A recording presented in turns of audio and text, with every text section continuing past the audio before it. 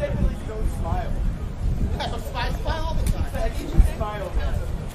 right, well, I think this is getting recorded by more video cameras than I can count. There's at least one there, one there, one there, one there, maybe one over there. Yeah, so. All right, I think we're going to get started. Thank you guys for coming. I want this to be a high-level debate. And, you know, something that we can have as a recording, something that lays out the case for Bitcoin versus Bitcoin Cash. I think my opponent has done a lot of stuff. Let me just like sort of prep everything, and then we'll get started after I tell you what the format's going to be. We're going to try a Lincoln Douglas style debate. Roger claims that he doesn't want to agree to that or something, then that's fine. I'll just finish. But no. You can go ahead. No. I have one question. Do you agree to a 10-minute Lincoln Douglas? Is this part of his 10 minutes? This is not part of his 10 minutes. This is what Roger does. All right, but can you sit down, please? I'm doing an introduction. Can you? Does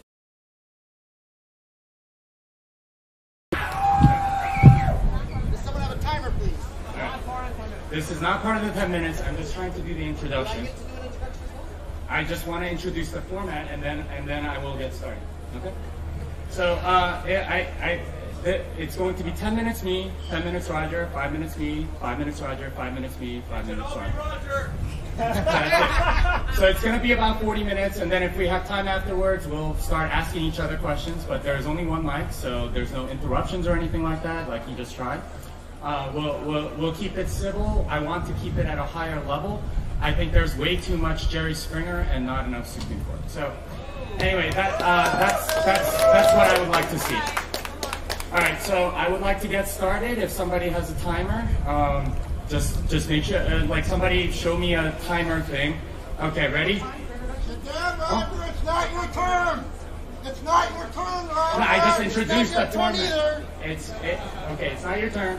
And I think everyone knows who we are. So I don't think we need to do that. I'd like 1 minute for an introduction as well, please.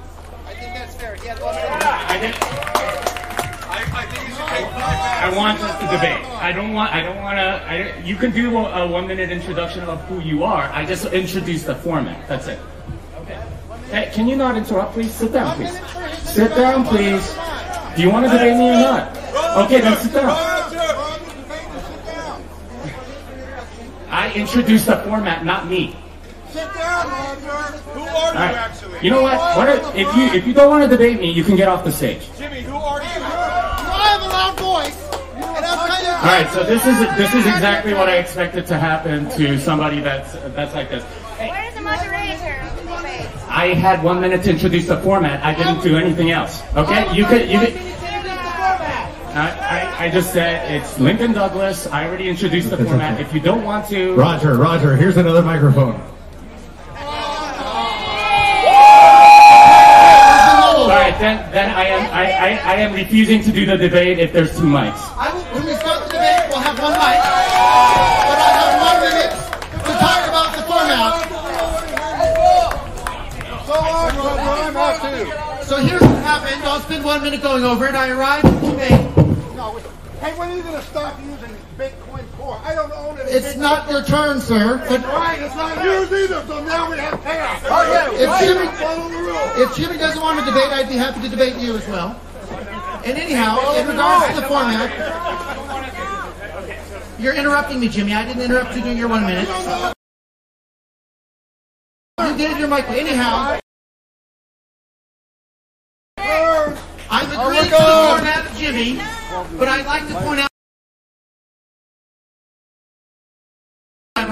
and was told to me at the time I arrived here. 10 minutes, 10 minutes, 5 minutes, 5 minutes, just like he asked, and I his notes here that he prepared in advance. Nothing was told to me about that in advance whatsoever. So if anybody's ambushing anybody, it's Jimmy. We'll give 1 microphone on the stage so nobody can interrupt and everybody can hear what they say. So Jimmy, I yield the rest of my time to you, and I won't interrupt. You have 10 minutes to say whatever you want, Jimmy. Your turn. Come on down, Jimmy.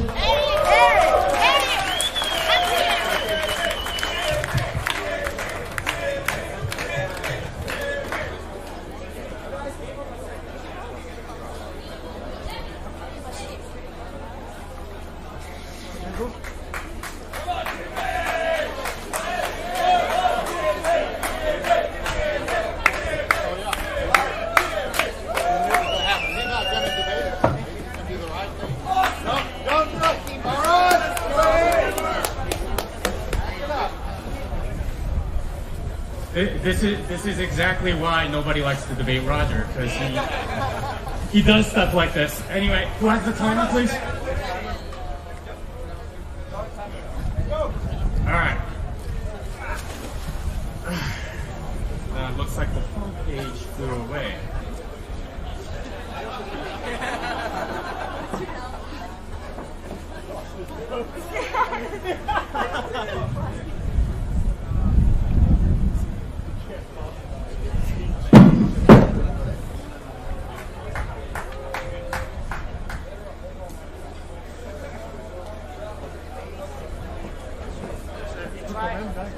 Hello? Alright, there's no mic? Alright. So if he tries to interrupt me again, I will walk off stage. I will not debate him ever again. And that will be it. Because I think he likes to do this. This is his thing. Alright. Anyway, I think it's his part of the game. All right, first I'd like to thank the organizers of this cruise and everyone at the conference. And believe it or not, I'd like to thank Roger because he's done a lot for Bitcoin, especially early on. And you know, we may be debating today, but I actually like what he does for the cause of liberty. In that regard, I think we need less government intervention. Anyway, is a fiat money. Bitcoin Cash is a fiat money. You may be thinking at this point that I'm trolling or exaggerating. I'm not. I'm stating a fact. To prove this to you, let's look at what fiat means. According to the Merriam-Webster dictionary, fiat is a command or act of will that creates something without or as if without further effort. Arbitrary order. Thus, a fiat money is a money created from an act or a command or act of will that creates something without or as if without further effort, an authoritative determination, or an authoritative or arbitrary order. My contention here today is that Bitcoin Cash is a money very much along these lines. Now, as I said before, I admire Roger's efforts to liberate us from government authoritarianism. We are agreed on the need to be liberated from government paternalism. However, there are two ways that you can combat government authoritarianism. First is to get a new person to be the central authority. The second is to actually decentralize that power. And Bitcoin Cash take different paths to doing this. Bitcoin is classically liberal, anarcho-capitalist, and Austrian, befitting its cypherpunk roots. It's a sound money. Bitcoin Cash is interventionist, paternalistic, and Keynesian, befitting its corporate roots, and is a fiat money. So let's start with Bitcoin. Bitcoin is a decentralized hard money. Bitcoin is all about self-sovereignty over your own money, befitting its cypherpunk roots. There is no central authority. Each individual runs what software they want, what features are utilized, and which use cases are prioritized. In other words, Bitcoin is decentralized. Bitcoin is money for people who want property rights over their money. The economic philosophy is Austrian in the sense that there are no central authorities intervening in the marketplace. In Bitcoin, the market figures out solutions to any perceived problems. There is no central authority telling everyone, we know what's best for you. Each person gets to choose based on rules that are stable and immutable. This makes Bitcoin uncensorable and without a single point of failure or control which another entity can co-opt. There is no governance in Bitcoin because governance is another way of saying centralized control. The governance failure of SegWit2x was in fact a demonstration of this feature. Users are sovereign over their own money. Bitcoin is unique in this regard, as every other altcoin has a single point of failure or control which can be co-opted by another entity. And users really aren't sovereign over those tokens. This makes Bitcoin uncensorable and without a single point of failure or control which another entity can. Yeah. Bitcoin Cash is a fiat money. Bitcoin Cash rose out of Bitmain. Bitcoin Cash is centralized with an elite group that determines a roadmap. They determine what will be implemented and what will not through authoritarian hard forks. These are forced upgrades decided by a central authority that everyone must follow in order to stay on Bitcoin Cash. These hard forks mean that at a minimum, the economic incentives change. They pick the winners and losers.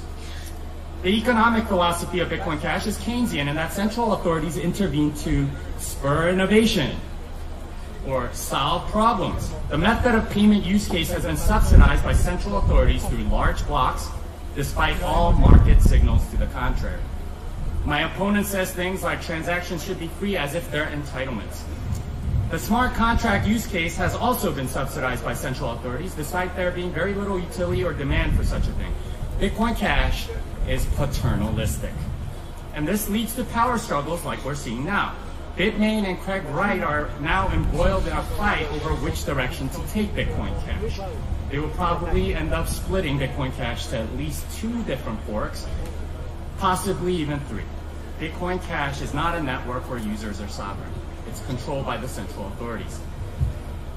This makes Bitcoin Cash very difficult to build on unless you happen to have the central authorities' cooperation, as the incentives keep changing. It's no wonder my opponent is marketing constantly on its behalf. For example, you can see all the Bitcoin.com and Bitch Please t-shirts all over the place here today, as well as banners and similar things happen at every blockchain conference around the world. Bitmain is the central bank of Bitcoin Cash. Bitmain has tried to maintain a peg to their reserve currency, Bitcoin, and has failed. Bitmain has failed to keep the peg at 0.15 Bitcoin, 0.12 Bitcoin, and recently capitulated the 0.1 Bitcoin level. This is a central bank selling its reserves to keep a peg to another currency.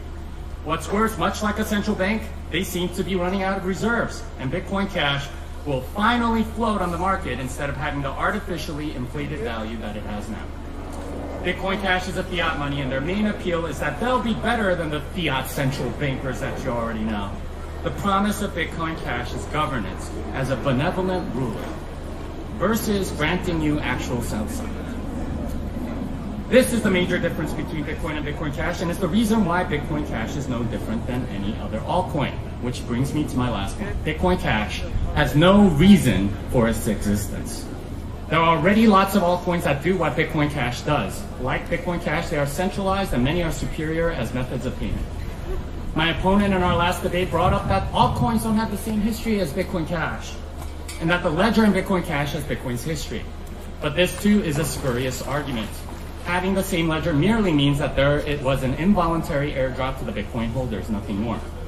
Besides, there are 74 different hard forks of Bitcoin at this moment, including Bitcoin Gold, which has a different proof of work, governance, and a roadmap; Bitcoin Interest, which has a proof of stake; Bitcoin Private, which has privacy and fungibility; Lightning Bitcoin, which allow for ultra-fast transaction settlement on the order of seconds; Bitcoin Clean, which is supposedly environmentally friendly; and many other non-trivial hard forks like Bitcoin Diamond, Super Bitcoin, Bitcoin X, Bitcore, Bitcoin 2X, Bitcoin File, Bitcoin Atom, Bitcoin Vote, Bitcoin World, Bitcoin Pay, Bitcoin Faith, and my personal favorite, Bitcoin God. That one really wants to make it clear to you that they are the central authority. All of them have a roadmap, non-negligible value, and interesting features, all while preserving the history of Bitcoin.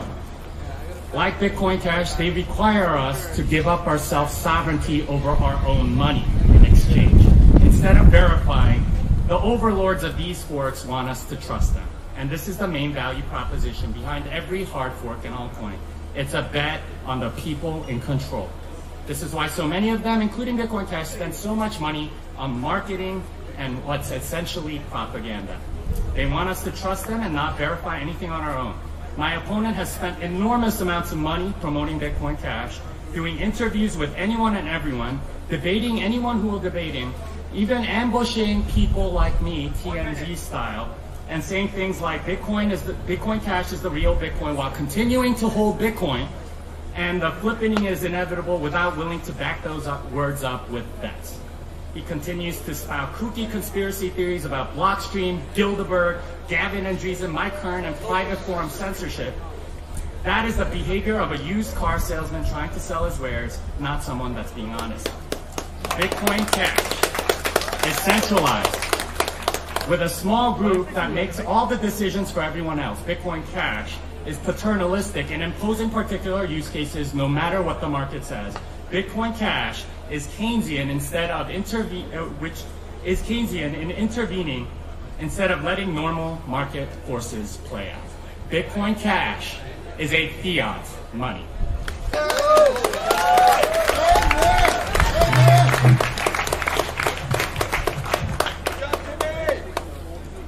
So once again, the format for this was kept secret from me before the event. The subject matter to be discussed in the format was kept secret from the event, before this event.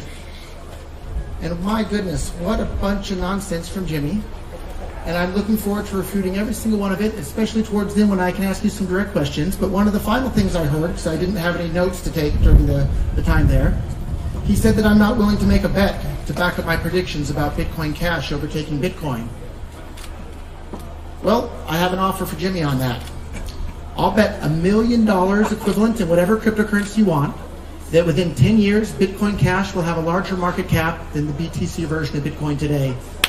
I yield the rest of my time to you, Jimmy, and I look forward to the question and answers at the end. Well, that is a great offer, and I want to, yeah, so he didn't want to take his time, which means that I think he's more or less conceding his points. I don't know, whatever he wants to say is fine, and this is a format that he's obviously trying to subvert for his own benefit, and he wants to do TNT style, Jerry Springer style stuff instead of actual arguing his point.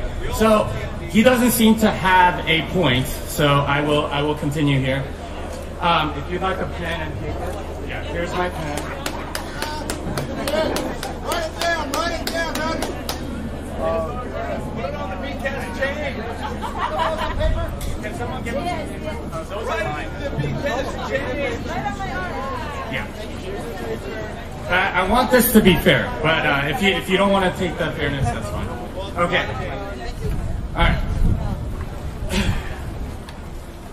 So he didn't refute any of my points. I will say that Bitcoin Cash is very much centralized. He doesn't want to refute them, so he just calls them nonsense, which is a way of just dismissing the entire thing, right?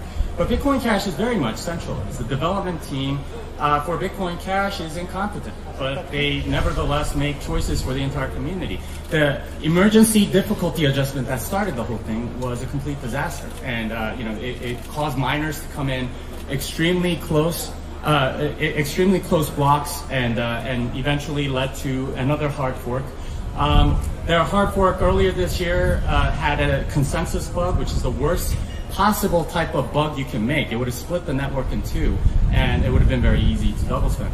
The governance process of Bitcoin Cash is simply centralized. There's an elite group that decides what the users must agree to. They listen to the users, but ultimately they make the decisions. This is evident in that the governance process is not at all transparent, and the roadmap is decided by an elite group. I mean, they're fighting about it now. Craig Wright versus Bitmain, right? Jihan versus Craig, or Amory versus Craig, or I don't know who the other people are, but I think it's Calvin or something like that. But they're infighting. What's that? Calvin Air. Yeah. There's a lot of infighting because it's centralized. They're looking to gain that power, right? If there was nothing to fight over, they wouldn't be fighting. They're fighting over who gets to control the coin.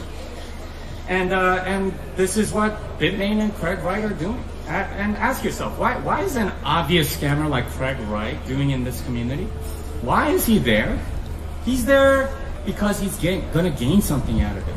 He's there because he can go scam. Scammers go where they can scam. And as I've said, there are lots of altcoins that are centralized. There are lots of other choices that are faster, more private, easier to use if you're looking to use centralized coins. Bitcoin Cash doesn't add anything new.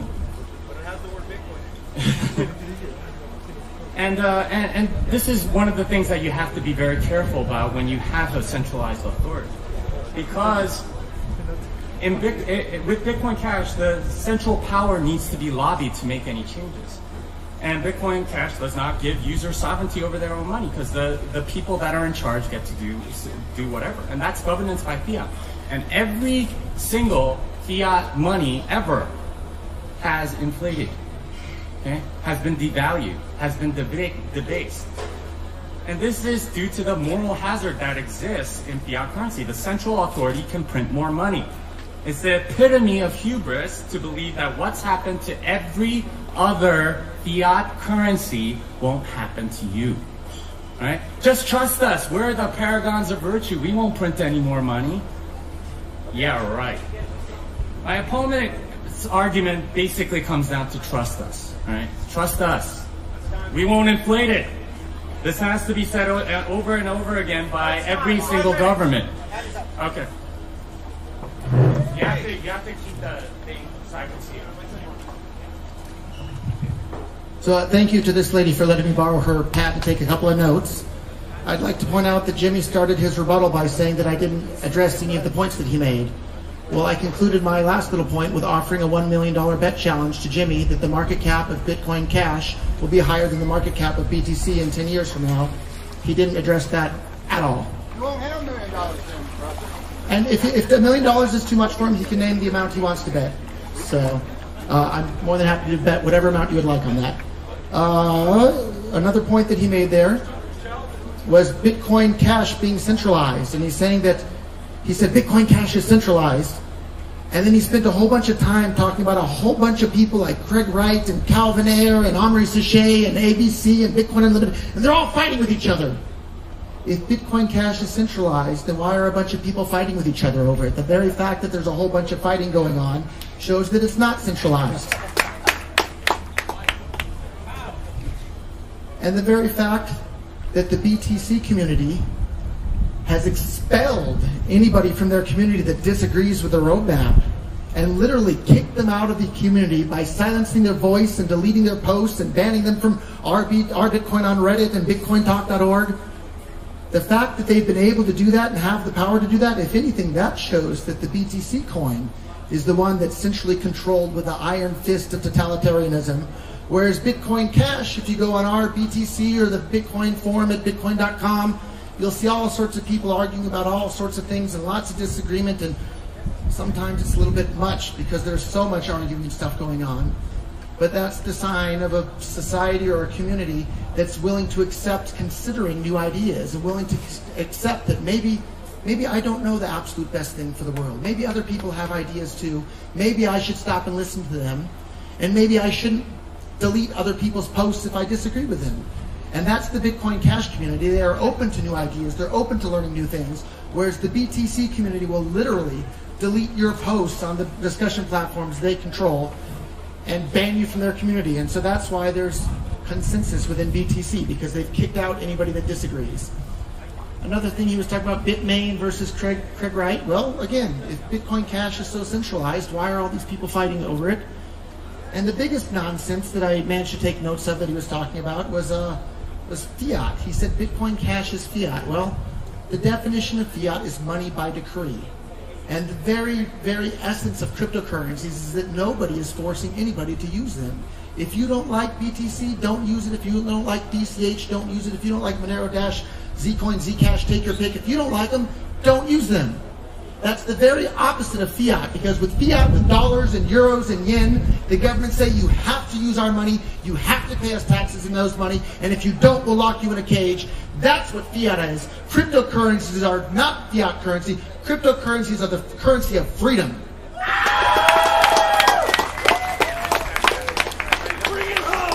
And I have 2 more minutes to continue, and we promised no interruptions, so we'll wait until the timer tells me my time is up. Thank you very much. And I hear 2 minutes from here, I believe he started. 2 minutes left. So I want to tell people a little bit of a story, and hopefully I'll finish it within 2 minutes, of why I'm so excited, not just about Bitcoin Cash, but cryptocurrencies in general across the world.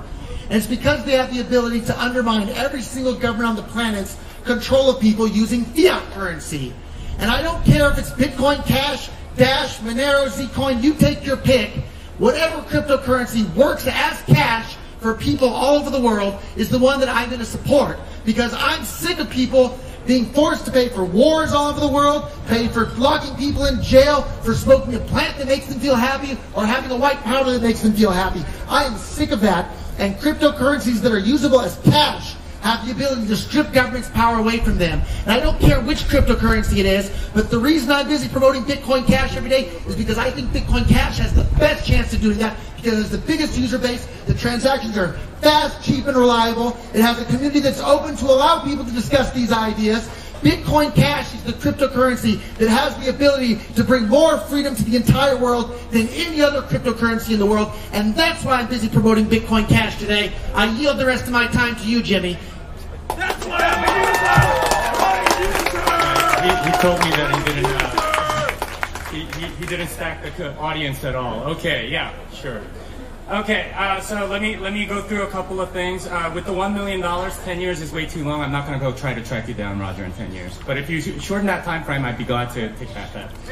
All right, so first thing he talked about was about fighting. I think Republicans and Democrats fight quite a bit in this the centralized system that's called the U.S. government. So I don't think that argument holds water whatsoever. Every other political place also does the same thing. All right, and he defined fiat as legal tender laws. That's not what it means. It means a centralized authoritarian money, okay? And that's what Bitcoin Cash is. It's an authoritarian centralized money. All right, so let's talk about a few things. He talked about Gavin, presumably Gavin, Mike, and Jeff, about how they got kicked out of the community. Gavin, Mike, and Jeff were all contributors to Core, and I am grateful for what they've done. All three are still free to contribute. I suspect they don't want to because they don't have the clout that they once did. And that's entirely on them for not producing, not on Core. What my opponent is really objecting to is the fact that these individuals don't have the influence that they all once did. Having a good reputation in the Core community is not something you are entitled to for the rest of your life. Bitcoin Core is not a bureaucracy where you can coast, do very little, and not get fired. Bitcoin is a meritocracy, and that means that you not only have to keep doing good work, but you also have to get better as the code and developer quality improves. These three contributors simply didn't meet the rising bar that other contributors clearly set. That was most of the reasons why these three lost their reputation. There were other contributing factors. Mike and Gavin wanted to make Mike the benevolent dictator for life of Bitcoin. They wanted to centralize around Mike Hearn, and when the rest of the community said no, Mike rage quit.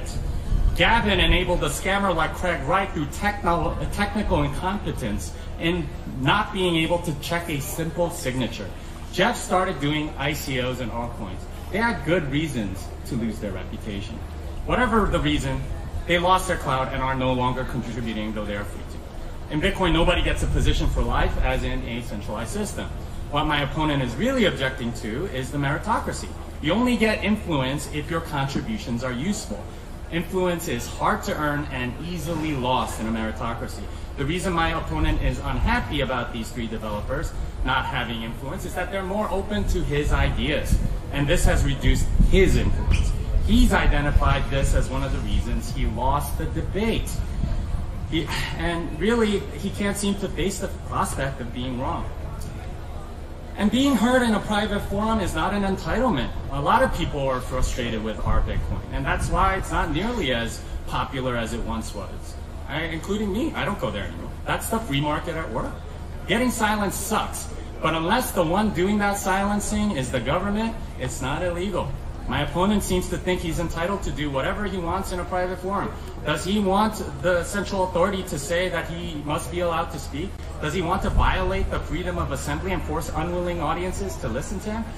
Once again, we have a sore loser complaining about getting kicked out. Can't possibly be that his ideas are bad. Must be a conspiracy. It's Blockstream or Bilderberg or Jewish bankers or something. The forum moderators are private individuals that decided to exercise their freedom of assembly.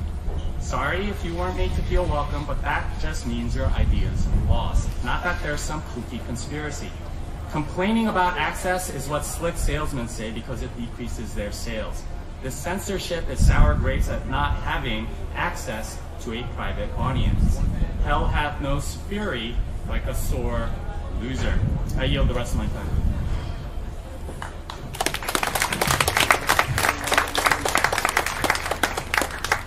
So I'd like to point out that I believe after this we get to ask each other some questions back and forth, but Jimmy has quite a stack of notes there that he prepared in advance of today. And it looks like he was just reading from a script and didn't really talk about the things that I was here complaining about. And so nicely done reading from your script. One of the things that he tried to just dismiss out of hand was the censorship happening within the BTC community. If you don't believe me about the censorship, try posting a link to this video on our Bitcoin on Reddit, the most popular discussion platform in the entire world for Bitcoin related things. A link to this video, I guarantee you, will be deleted from our Bitcoin. That's how strong the censorship to this very day still is. That's not censorship, that's shunning. You're mixing up the word shunning. We shun you. It's not censorship, it's shunning. So again, I heard a number of other straw man arguments in there that I didn't make today that Jimmy tried to give a rebuttal to. And I heard a lot of talk about crypto Keynesianism and crypto Austrians and that sort of thing. Well, I want to talk a little bit about my Austrian street cred. I've read every single book by Ludwig von Mises. I've read every single book by Murray Rothbard. I've read Henry Hazlitt. I've read Adam Smith from cover to cover. Right? I've read just about every single book that was in the Laissez-Faire Books catalog. And this was a paper catalog in the late 90s before they had like their website going. I ordered all of them and I read just about all of them. And you can go and visit Bitcoin.com. We have a list over there of the books that I recommend. We have people talking about it. And I wasn't born a libertarian. It was from reading these books on economics that I realized that government intervention into the economy and government centrally planning things, block size, is what retards the rate of economic growth in the entire world. And in economics, the cap on the block size is called a production quota. So we have a bunch of central planners in the form of the BTC developers centrally planning the amount of block size that the market is allowed to produce, where we have the market all over the world wanting to buy and bid for space within that block. And what we've seen happen, the market finds a way to solve that problem. The market has moved to block space in chains other than the BTC chain, and that's why we saw Bitcoin's market share plummet from nearly 100% down to somewhere in the ballpark of 50% today. And so we hear about crypto Keynesians. Well, I'd like to ask Jimmy, have you read John Maynard Keynes' The General Theory of Money from cover to cover? I have. I would like to hear if you have. And if you have, tell me what you learned. And I look forward to beginning our back and forth questions, and I'll be respectful and not interrupt you during your questions. Maybe we can limit each question and answer to 30 seconds. Is that fair for you? Your first answer? Okay, whatever I want to do, we heard it. So my question to you, Jimmy, have you read, you've been talking a lot and making videos about crypto Keynesians. Have you read I'm going to give you the mic, or I'll put it here when I'm done. I have 2 minutes left, so maybe a minute 45. Have you read John Maynard Keynes' The General Theory of Money and Credit, the defining book of what Keynesianism is, which I've read cover to cover? I'd like to hear if you've read it and what you learned from it and what your takeaway from it was. Thank you. Have you listened to the audiobook as well? But for myself personally, I learned much, much more from reading the actual textbook. So your turn, Jimmy. Have you read The General Theory of Money and Credit by John Maynard Keynes? And if no, fine. If not, what did you learn from it? What did you think his goal with that book was? What was he trying to accomplish? I love how he's appealing to his own authority. You have to trust me. I've read every book, and therefore I'm not going to make any arguments. You're just going to have to trust me. That's more or less what his argument comes down to. I'm not interested in gotcha politics, okay? Did you read this one? Did you read this one? That's not what I'm about. I refuse to answer that question because I think it's stupid. It's not about that. It's about the actual ideas, okay? All right, I'm going to ask you a question now. Yeah, but I mean, it's not going to be just you and me. I get to ask you a question now. All right, then I get to ask her. I get to reply, and then he gets to ask the next question. So he just pointed out that we shouldn't even bother reading the primary sources of the things we're talking about. Of course we should read the primary text. Like, what sort of nonsense is it to say, don't read the primary text about the stuff we're talking about? Your turn for a question, Jimmy. That's a complete mischaracterization. I said I didn't want the debate to be about that. I didn't say don't read it. This is what a master politician does. Roger is a very good politician. I would like to ask, do you think transactions should be free forever? I have have no idea if the transaction should be free forever. I think the market should decide rather than a bunch of economic central planners. That's great, because the economic central planners are Bitcoin Cash, which basically say method of payment is the exact use case that everyone needs to use. Therefore, we're going to increase the block size to 32 megabytes, most of which isn't used at all. So just want to tell you that, great, we agree.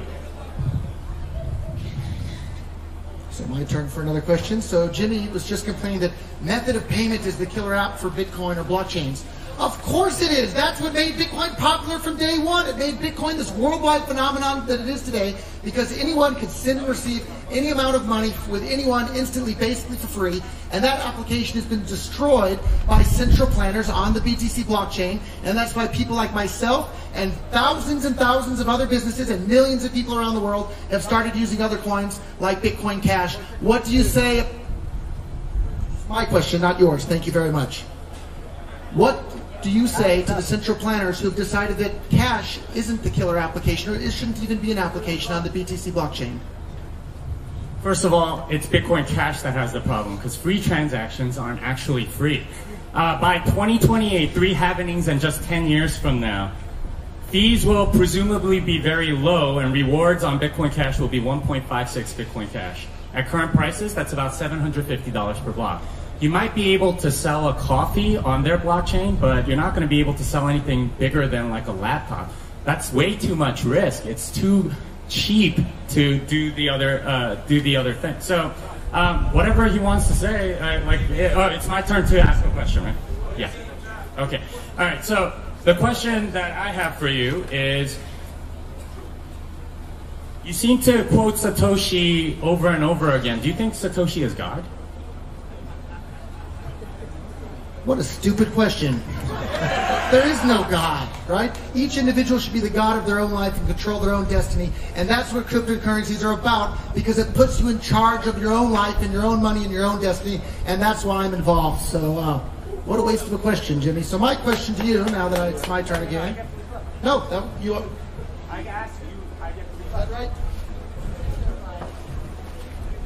All right. So. Satoshi is not God, but he always appeals to Satoshi's vision.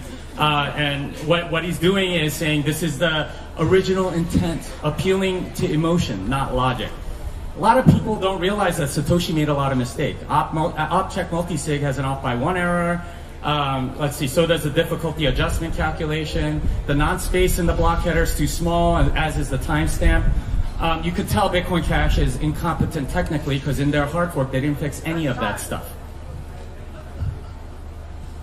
So a moment ago, I took a note when Jimmy was talking about the halving and how we have to limit the block size because of the halving and the block reward will go down, to try and accurately summarize the BTC. There were 50 Bitcoin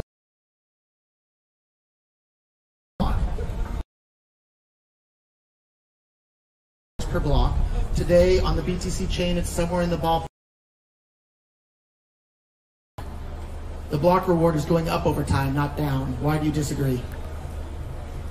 The block reward in Bitcoin is going up over time. Bitcoin Cash is the same price as it was about a year ago. So there's no reason to believe that Bitcoin Cash will go up, given that in the 1 year of its existence, it stayed the same. You just heard it. He ignored almost 10 years of data and tried to cherry pick 1 year of data. It's very, very clear that as cryptocurrencies become more popular, even if the block reward goes down over time, in terms of that particular cryptocurrency, the reward in terms of dollars or fiat, which is what unfortunately most of the world is still denominating everything in today, goes up over time. And so they limited Bitcoin's usability in the world to solve a problem that didn't even exist. That shows how incompetent they are economically. So Roger keeps reframing my answer as what he wants me to say instead of what I actually said. I said that Bitcoin Cash has 1 year of history. I didn't say that it was Bitcoin. That's his belief, that Bitcoin Cash is Bitcoin. And he wants to add on the 9 years of history that Bitcoin has to Bitcoin Cash somehow. This is the manipulation that you're facing, folks. It's somebody that keeps reframing. He keeps saying that I said something that I didn't say. Why do you keep doing that, Roger? Why do you keep making me sound like straw-manning me by rephrasing what I say to be something completely different than what I actually said?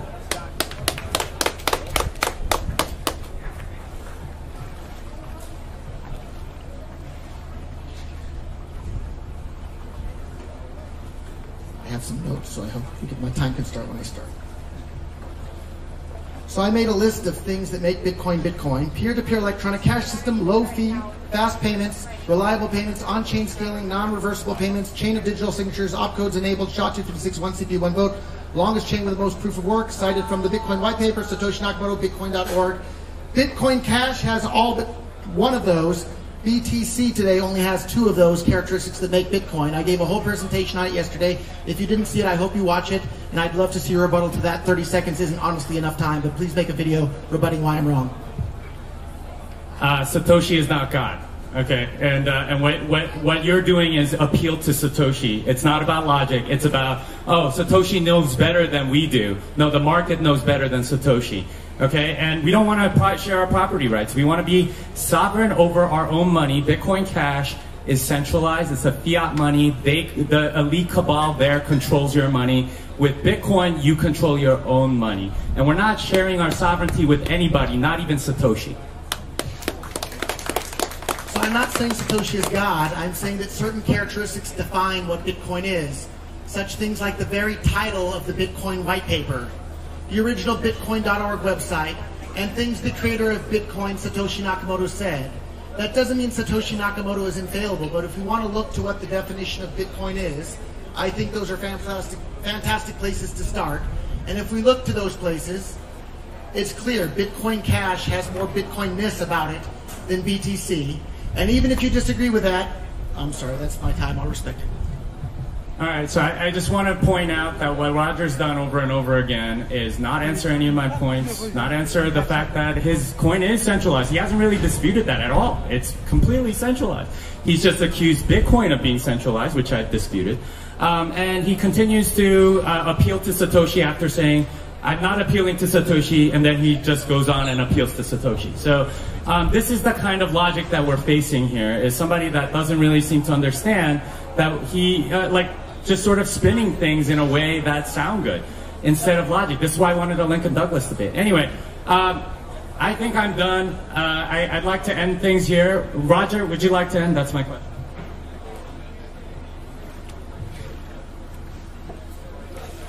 Of course not. We still have a half hour to go, and I think people are enjoying this.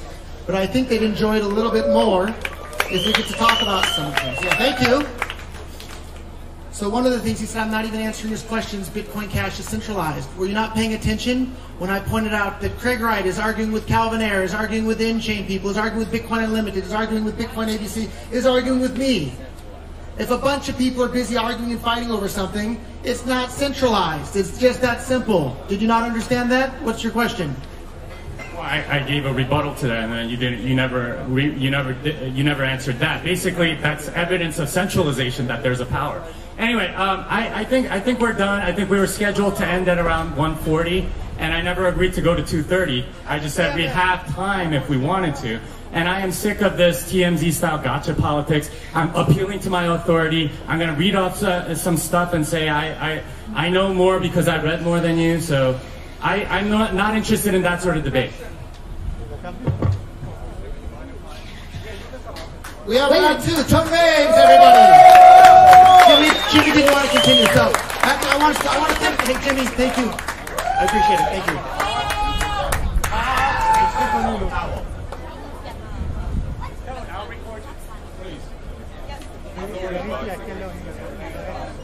And while they're switching mics, I'll give a little introduction. So Jimmy, Tone, and I have all known each other for a while, and it may be a little bit heated on stage, but I think all of us have some, deep down inside, it might not be on the outside, but we have some warm feelings towards each other on the inside. So thank you, Jimmy, and thank you, Tone, for, you need a shirt for your microphone?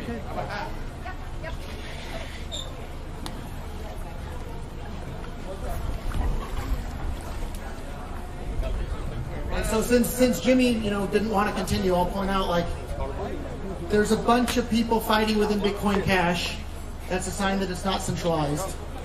Right there. The fact that he denies that is just baffling to me. And without putting words in his mouth, okay, he didn't say don't read the primary text, but he seemed to say that the primary texts don't matter. Of course the primary texts matter. Yeah, should we just have a question? Yeah, let's have a question. Yeah, who has the question? Right here. You're next. We have one right here. You're next. Sorry. Hi, Roger. My question is, you're saying that Bitcoin Cash is decentralized because there are a bunch of people like fighting each other, which is actually good. But what's the difference between that and a board of a company that, you know, is a centralized company, but it's a bunch of people that's fighting each other? Could you explain, for that? Yes, the board of the company eventually gets to make a decision.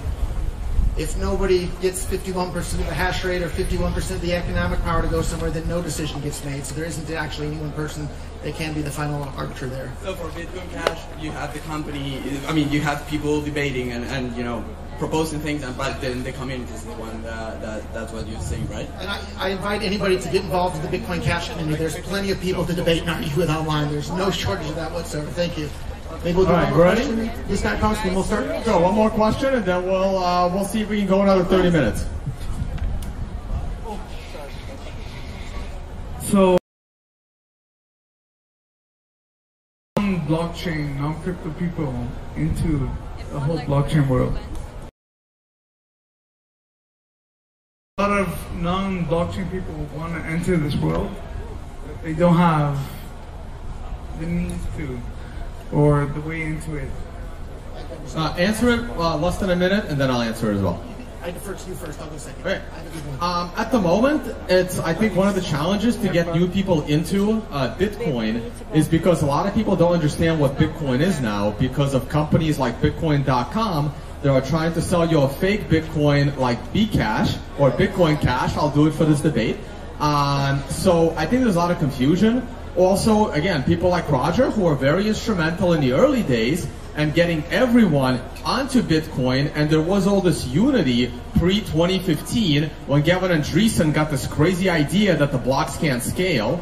Back then, everyone knew what Bitcoin was. Bitcoin had 95, 98% dominance. Everyone was unified. Hey, you gotta accept this currency. It's government resistant, it's censorship resistant, it's great. And right now, you walk up to an average person in crypto, and he's gonna try and sell you his ICO. He's gonna try and sell you his currency. He's gonna try and sell you a fake Bitcoin, so that makes it a lot harder. So I have a simple answer. If we want people to use cryptocurrencies, we have to make them useful as currencies. And not just useful as currencies, more useful than every other currency out there in the market, which means fast, cheap, reliable, uncensorable payments for the entire world. Bitcoin Cash has it, Bitcoin Core, BTC does not. And if you want an actual practical example of how Bitcoin Cash is useful and more useful than other currencies around the world, my favorite website to spend my Bitcoin Cash is Purse.io. If you don't know about Purse.io, go and visit it today. You can save 30%, 30% on every single purchase from Amazon by using Bitcoin Cash. That means if there's a $50 microphone you want to buy, if you buy it in Bitcoin Cash, it costs $35. 30% off Amazon using Bitcoin Cash. And Purse.io is another fantastic example of one of these companies around the world that wanted to use cryptocurrencies as a currency. They paid all of their employees in BTC since the earliest days of Bitcoin. And in December of last year, when the BTC core developers got what they wanted and the fees became high, they were popping champagne celebrating. Businesses like Purse.io and Bitcoin.com and many, many others around the world were busy switching to Bitcoin Cash because it works as a currency. And today, all of Purse.io's employees are paid in Bitcoin Cash. Everybody at Bitcoin.com is paid in Bitcoin Cash. Anybody who wants to use a cryptocurrency as a currency is using Bitcoin Cash, not BTC. All right, so we're done with questions. So can I get 5 minutes? Yes, you have. 5 minutes. Okay. So let me tell you guys a story how I got into Bitcoin. It was a few years after Roger. I first heard about Bitcoin from Max Kaiser around 2011. And here's how I heard about Bitcoin. WikiLeaks is about to go down because they can't afford their servers. And it was suggested that WikiLeaks should start accepting. That's when I realized, wow, this is actually something useful. Because it was able to provide a method of funding that was censorship.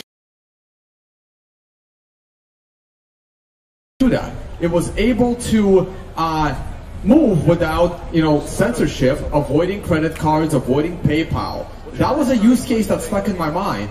Sure, I didn't run out and spend $100,000 buying Bitcoin at to do that. I guess he jumped on it earlier. Me in. The first quarter of when I watched people in, when people that have saved money all their life, they had confiscates half of your money above 100,000 euros. And oh my God, Bitcoin is unconfiscated. It away. Use case, and I had the censorship resistant use case. At the time I was following Ron Paul and I was starting to become a gold bug.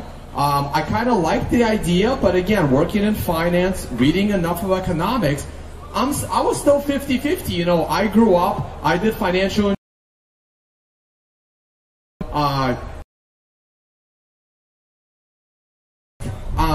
the central fiat money and credit. I understand that, you know, our money is depreciating, but we've had this system for the last 100 years. How do I know that we would have the internet today if it wasn't for the central bank system? I don't know. I can't argue it didn't happen. So there is an argument, okay, because it creates should be on and why the world primary.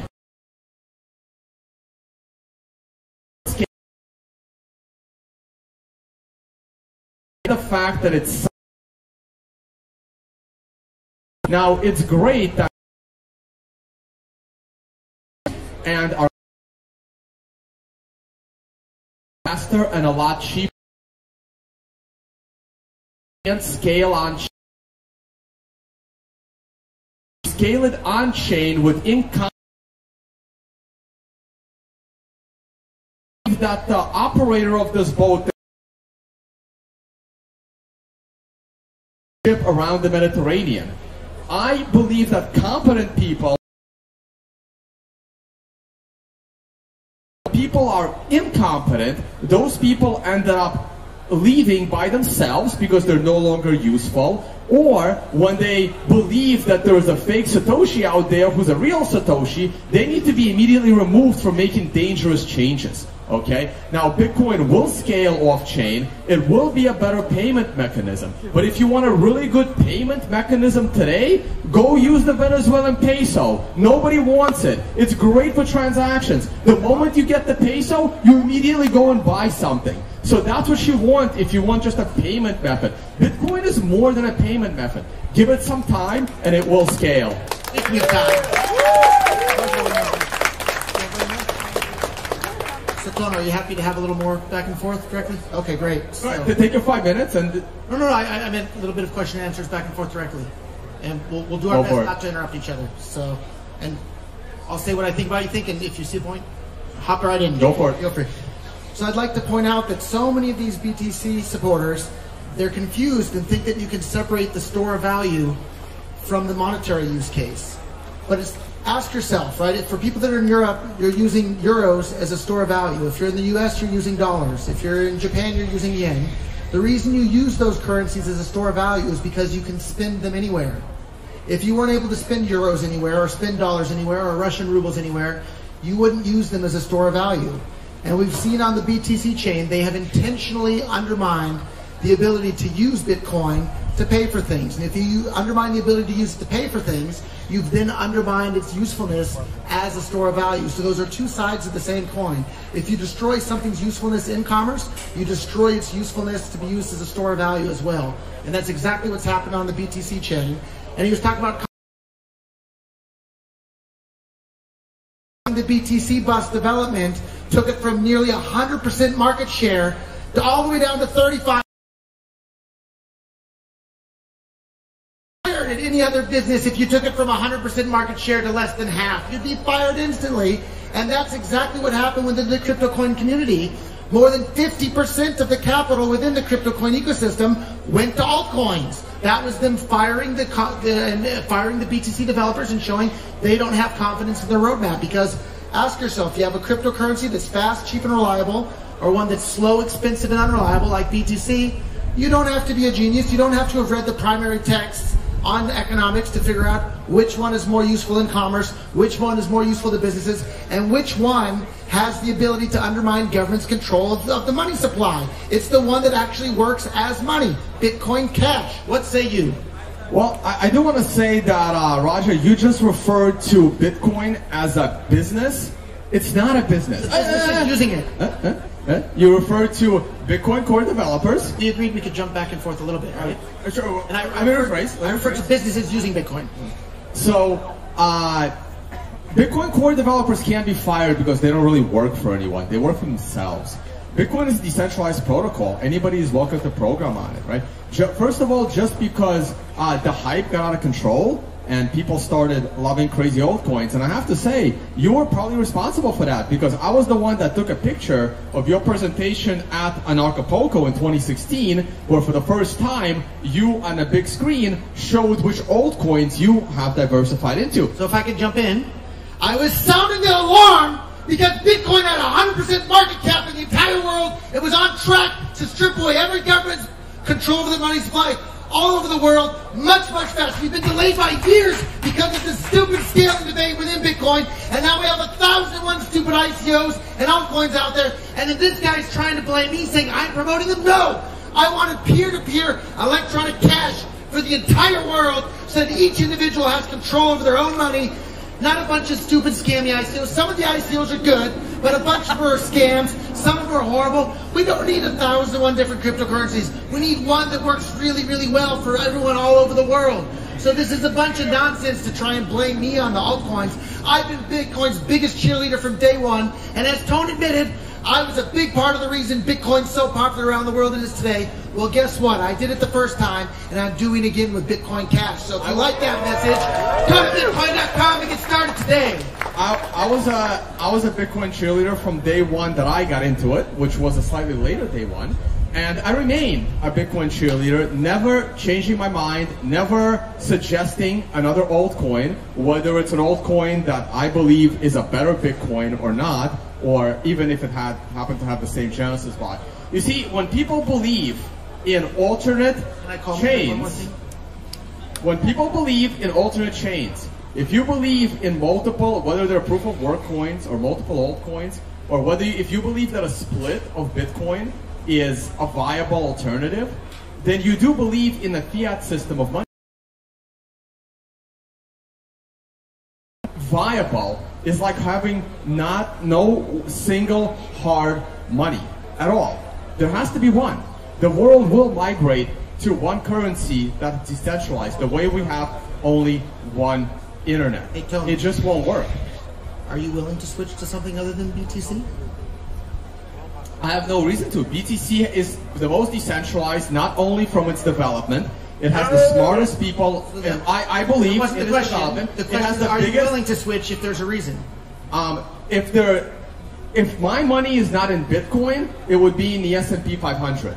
So you're not willing to switch to a different cryptocurrency no matter what? Absolutely not, because I believe that because Bitcoin is miles ahead in its decentralization against any other alternative, that if Bitcoin loses the store of value property, no one will ever believe that another blockchain will ever be better store of value, because no matter what kind of propaganda you have, that Bitcoin, 50% of all Bitcoin is in the hands of the very few. It is still 1,000 times more decentralized than the very few hands that hold any other coin, including Bitcoin Cash.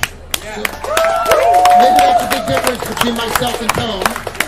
Tone, and correct me if I'm wrong, you're saying that you would never switch to anything other than BTC. Did I get that right? As a decentralized blockchain, I would never put my value. I'll use it as a transactional currency, but I will never use it as savings. I'll use it like the Venezuelan bolivar. Okay. Gentlemen, I have been asked to moderate by the organizers. We are given about 4 more questions, so I'm gonna jump in the middle. So, every single currency that has the ability to bring more economic, that I think has a better chance than Bitcoin Cash control people's money, I will gladly switch to another cryptocurrency and start promoting that. And some people can argue whether or not Bitcoin Cash or BTC is the real Bitcoin.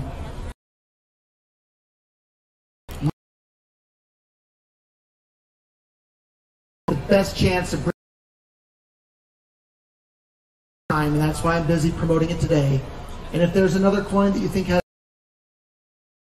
and I'll start promoting that coin. But I think at the moment Bitcoin Cash is the best tool the world has at this very moment to bring more economic freedom to the world. Okay. And that's why I'm here. Thank you. Tone, as a response?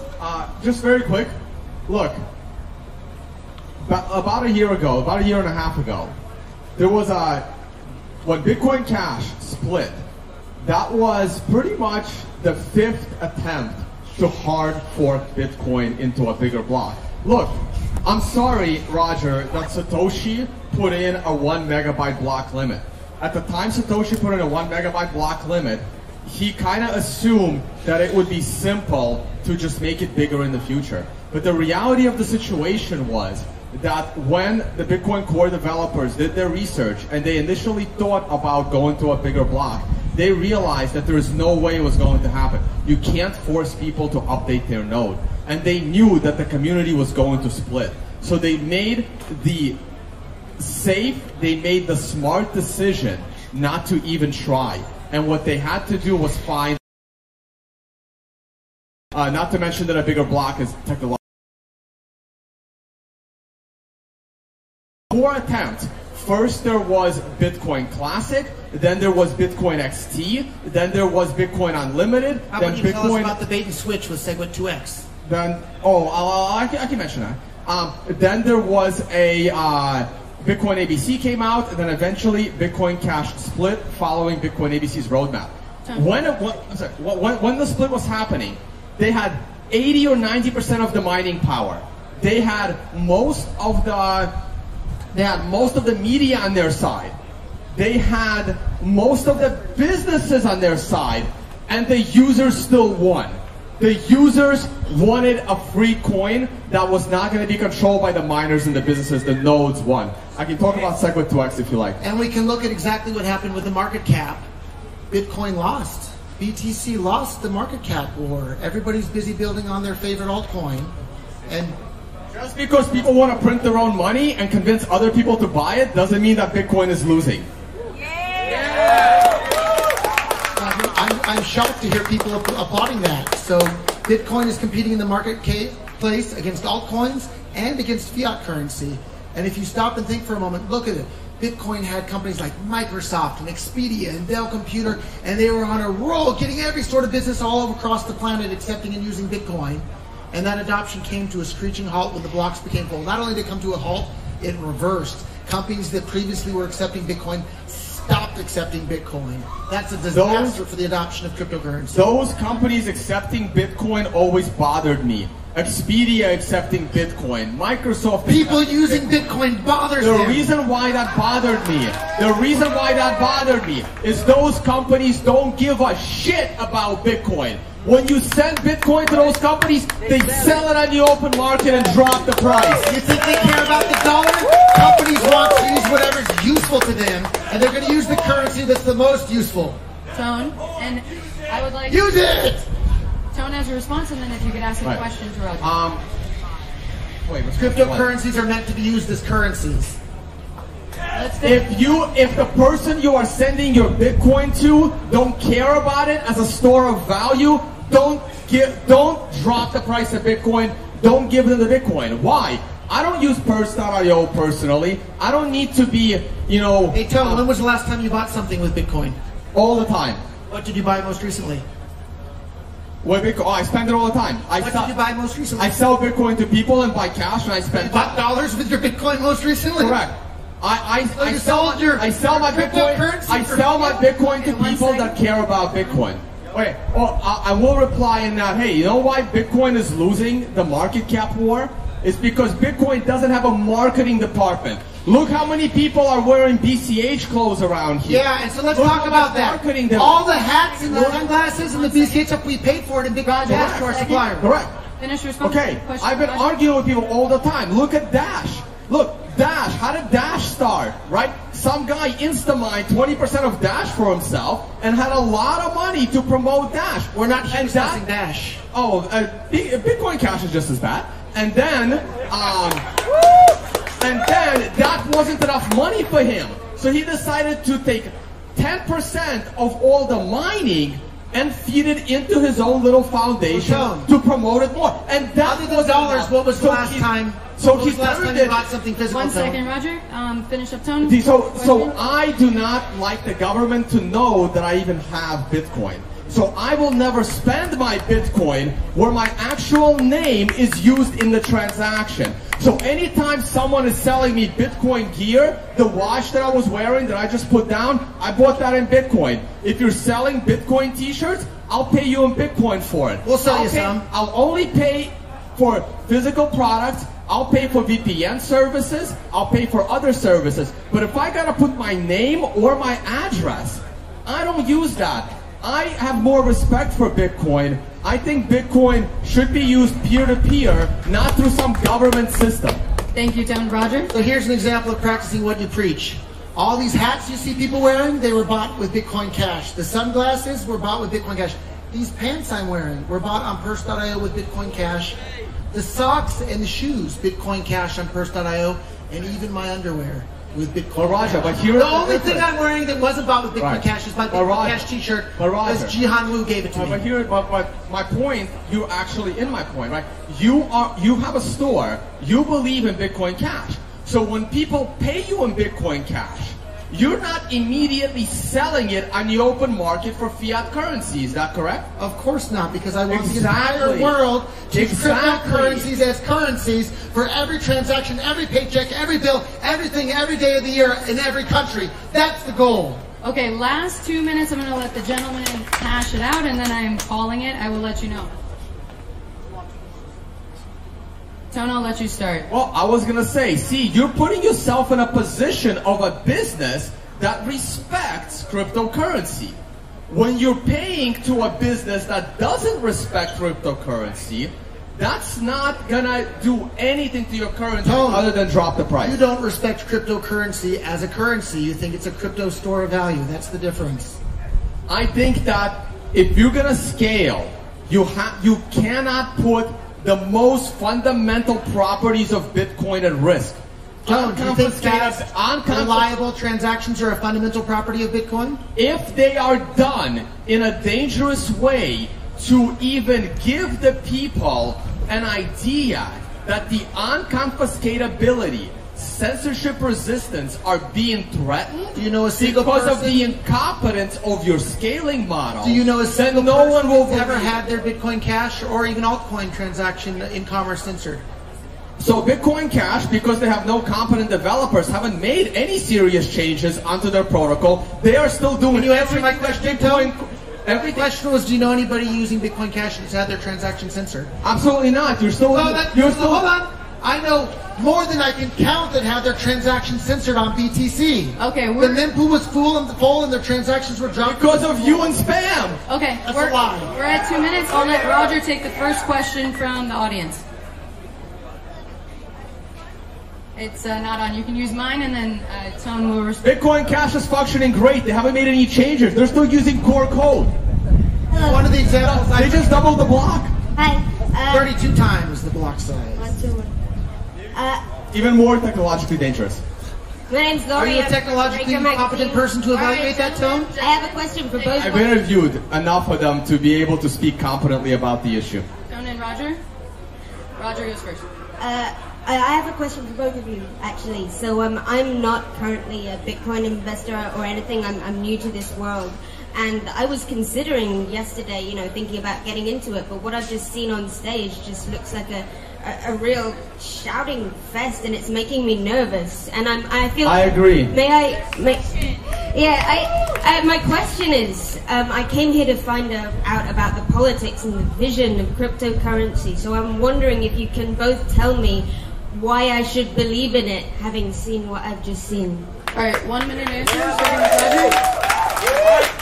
So you heard two people on stage here. One, Tone Vays here, said he's never switching to anything from BTC ever.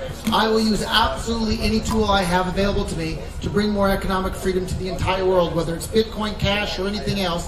I don't care what it is as long as it works. If it's useful, I'm going to use it. And that's why I'm here promoting Bitcoin Cash, because it's the most useful cryptocurrency for the entire world. And I wish the BTC camp good luck.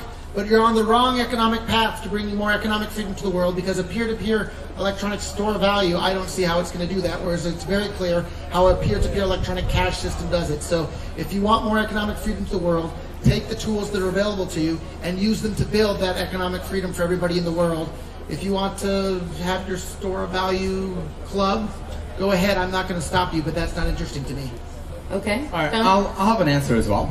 So again, I'm not sure what you were interested in, but were you interested in cryptocurrency as an investment? Or were you looking at cryptocurrency to use in your business, right? So if you are looking at cryptocurrency as something you're going to hold for the longer term and use it when you have to or use it when you need to, then you have to do a lot of research and decide where you're going to put your money.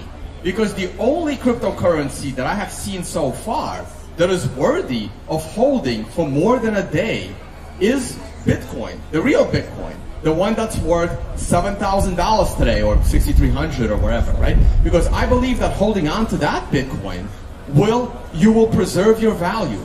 Putting your dollars into any other crypto, you can buy any cryptocurrency, whether it's Bitcoin Cash, whether it's, I can name a dozen others. If you're just going to buy it and immediately spend it, who cares? But if you're actually going to hold on to it, you really want to buy the one that's actually going to be around in a few years, the one that has most decentralized, the one that has the smartest people coding it in a decentralized way, and the one that the people voted for with their nodes to stay decentralized. Thank you so much. And If I can add a tiny bit about the fundamentals, if I may. let's move to one more question. Because Tone didn't answer the question. So, okay, we're moving to the next question. I'm not here to tell you what to buy and what to sell. So let's actually, to have a little fun, we will take 4 questions. So both boys get to do 2 each. So let's And I'd like to ask Tone to answer at least the next question. Tone He gets didn't to answer the this last one question. first. The third one, Roger, back to you. 4th one, Tone can end on. In first. Yep, Roger's. From 90% to 35, but it's back to 50 plus. Yes, of course. But why you are only blaming that on the block size, not on greedy people who were buying? Size, I'm blaming it on the problems that the block size came. So if we look at the fundamental reasons why I invested in Bitcoin in 2011 is because all my life as a young man I was studying economics books, and I studied the theory of what the origin of money is and how something becomes used as money. And it has to have certain properties in order for it to become usable as money. It has to be durable, easy to recognize, easy to transport, limited supply. It has to have these specific characteristics to make it useful as money. So I read about the theories in the books. And for anybody that doesn't know, I spent some time in federal prison in the United States. And while I was in federal prison in the United States, I got to see firsthand within the prison economy that the theories I read about in the books were true when it came to the origin of money. I watched people start using tobacco, top ramen suits, and postage stamps as money in the prison. And there's an entire prison economy. And I had the theoretical evidence from the economics books, and then I had the empirical evidence right before my eyes from the prison economy that the theories I read about in the economic books were right about what makes something useful as money and the origin of money. Thank you. And that's why I invested in Bitcoin in 2011, because it had those fundamental characteristics that it made it useful as money. And that's why I'm investing in Bitcoin Cash today, because it has those fundamental we're at 1 minute. characteristics Thank you. that made it useful as money. BTC no longer does. Right. Thank you. So I heard from Charlie Shrem that when he was in prison, mackerel cans were used as money, and I would honestly rather have mackerel as a store of value over Bitcoin Cash. But to answer your question, One of the reasons why that happened is because look at who was fighting scaling. Look who was fighting against the core developers. It was the big companies, okay? Again, someone like Roger... The people using Bitcoin! Someone like Roger has a lot of influence. When he started buying altcoins and shitcoins, a lot of people followed. A company like Coinbase, they didn't want to be a Bitcoin company anymore. They became a shitcoin company. Again, Coinbase, BitPay, all of these companies where all of a sudden Brian Armstrong has more Ethereum than he has Bitcoin. And these were the companies that wanted SegWit2x, and they didn't want just Bitcoin. They were greedy, they wanted to make more money, and they wanted to feed all of those altcoins that are absolutely useless onto other people, and that's why the market cap dropped. Thank you, Tone. And for the next question, it will go to Roger first. So listening to you both guys, so I'm realizing what all the battles inside, creating a lot of crises. And if you, Roger, create your own solution, the reason why you, in most cases, was banned, because you are quite annoying and creating a lot of crises. You create your own solution, but you're still attacking the Bitcoin. People are free to choice. You say that. You're not the company, you're not the government, and people make choice what currency they will use. You're providing another one possibility, but right now you're creating the campaign, and this creating a lot of annoying crises, how I see. And this is a scary people. Supporting the cryptocurrency, they think it's can choice. Everyone can choose. It can be Ethereum. It can be. But so why you so seriously attacking Bitcoin? So Bitcoin Cash has the fundamental characteristics that make it more useful.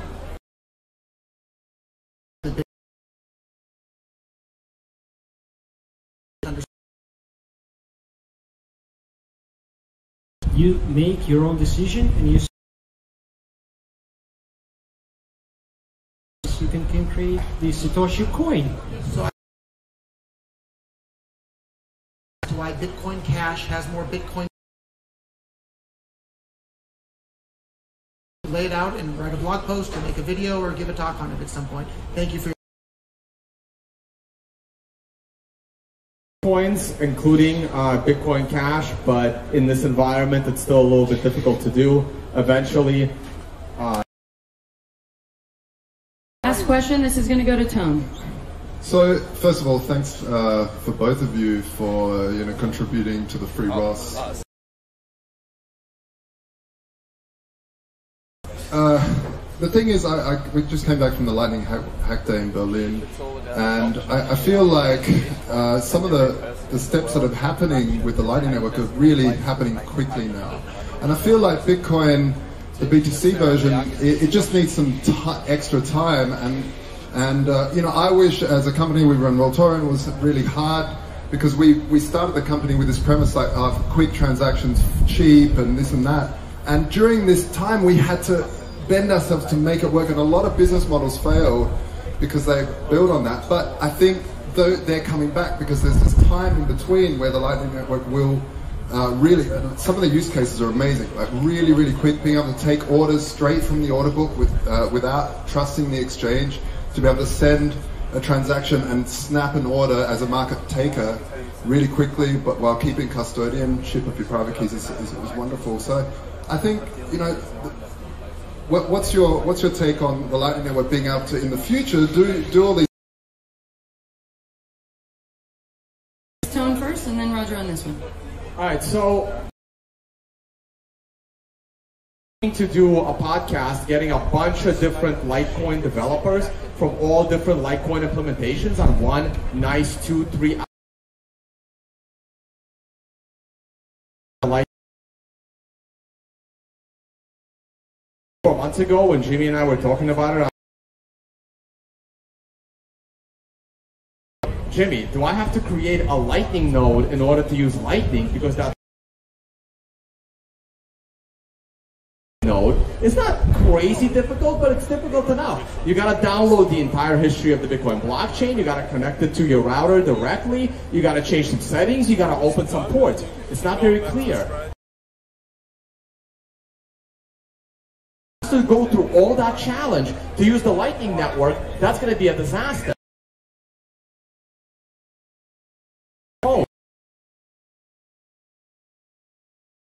Lightning node. It's not the same node. Scale to thousands of transactions a second. It will crush Visa. It should be at the end of the month. Whenever somebody feels like it, they will settle. Now, the reason why it's taking so long is because it needs to be done right. You can't mess up $1 trillion market cap soon. It's not a toy. It's not move fast and break things. That might be great for your little website, move fast and break things. Even my youtube.com goes down. But you can't do that with Bitcoin. You gotta take your time and you gotta get it right. Thank you. Roger, response? I'm not sure of your name, but I want to thank you for mentioning Free Ross. That's an example of the horrible things that are happening in the world. Free Ross, free every single person that's in prison for victimless crimes. Every single one. If there's no victim, there's no crime. And that's why I'm so excited about cryptocurrencies being the tools that we can use to empower individuals to say no to violent people that want to use violence against peaceful people. And in regards to your question about the Lightning Network, I am more than happy to use anything that's useful. And I look forward to the day in which the Lightning Network is useful in commerce, and I will gladly use it. So thank you for contributing to that. Woo! Thank you, Roger. And if I can add one last thing, I'm out of time, everybody. I have to check out off the boat. So thank you all very, very, very much. Thank you, Tone. Thank you, Jimmy. Thank you for your question. I'll try and answer the last one. One last one, and then that's it. Lightning should also be more private. Last question, sir? Yeah, I've got a question. We have to go off. Right. 1 minute each. So before you guys failed a little bit to answer the question about what the movement is about, and that's fine, it's a heated debate. But it's a human rights movement if you think about the core values. So 1 Bitcoin, you can give away 100 millionth of a Bitcoin, 1 Satoshi. How about all of us here who have decent amount of Bitcoin, we give 100 million people 1 Satoshi each, because your argument is all based on adoption. Adoption for adoption, adoption for price. Why don't we be philanthropists and not evangelists and stop wasting our money on these fucking cruises? I agree.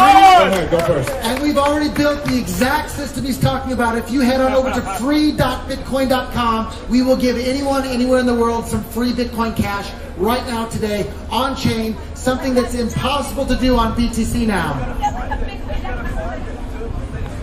Okay, and Tone, response? I guess I don't want to sound insensitive, but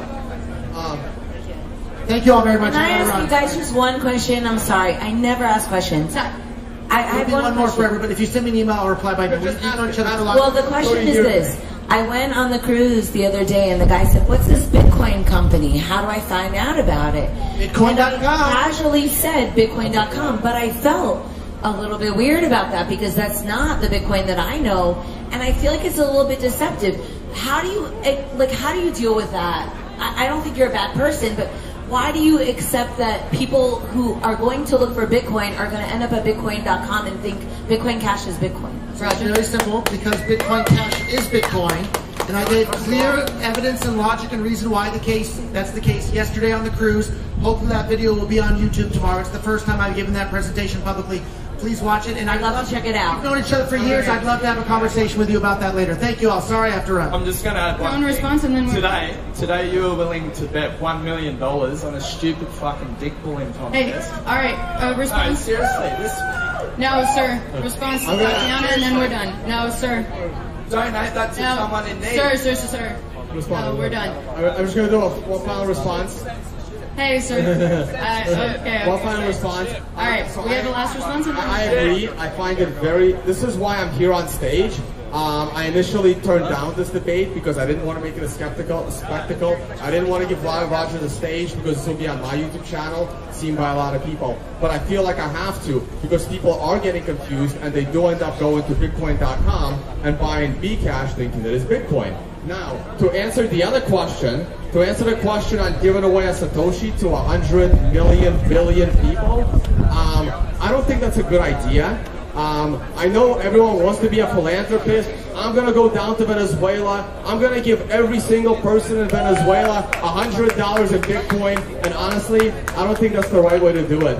I really, really don't. I think giving away your Bitcoin to people that don't understand it, all will happen is that Bitcoin will probably be lost permanently, or that Bitcoin will immediately be sold. The best way to do it is to educate people. People need to understand it before they buy it. I used to be like Roger, and every single person I see, I would give away like, $2 to $5 worth of Bitcoin. I stopped doing that years ago. I'm like, you know what? Bitcoin is too important to lose another Satoshi. We need as many of them around as we can, and I only give Bitcoin now to people that actually respect it.